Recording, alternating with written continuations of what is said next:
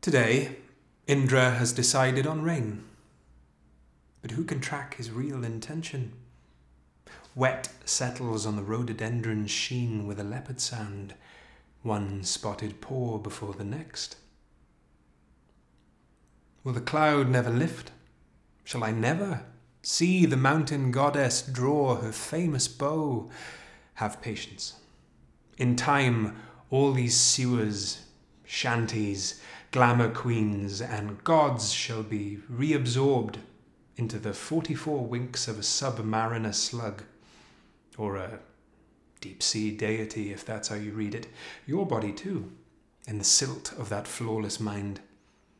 Keep patience, for after a millennium, multiplied by a cipher beyond computation, all shall be reborn and remade, not least the mountain goddess and her bow.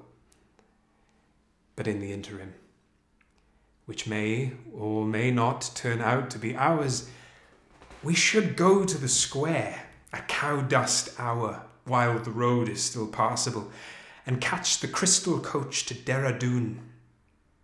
Either that, or prepare to be cocooned by a 3-day storm, spinning like a discus on a god's finger round Nanda Devi. Prepare, in the sense of do nothing, apart from agree to be typecast, feet up first on the Sahib white veranda. So what's it to be? Let me know before you step into the lane where, last time I listened, an animal was growling like an unfed belly across the sub-dark of the entire continent.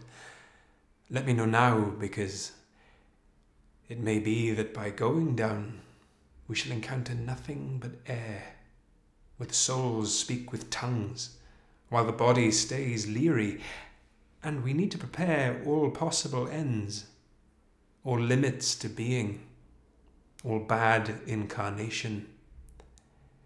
The alternative, and an analogue of home, is to lie in a Raj-filled graveyard, above a Raj-built house, preempting our turn.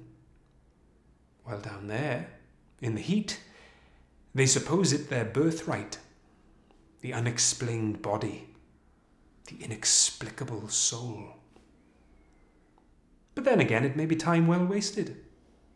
Time in which we can attempt, in a final throw, to make ourselves clearer, and not make clearer seem less true, hanging on until all that we've lost gets lost itself, and that God we've ignored since the whole thing began comes sauntering through, one spotted paw before the next.